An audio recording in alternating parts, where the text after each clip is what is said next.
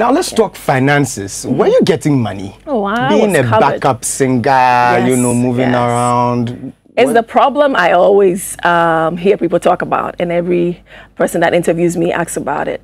Like I was saying, I was introduced to him by my manager. Okay. So there was no like, okay, go and back and then we'll sort you after. Everything was discussed before I even went to the studios. Because I was a student, we had to plan around my schedule, his schedule, make sure that, you know, the time fits everybody. And I was sorted.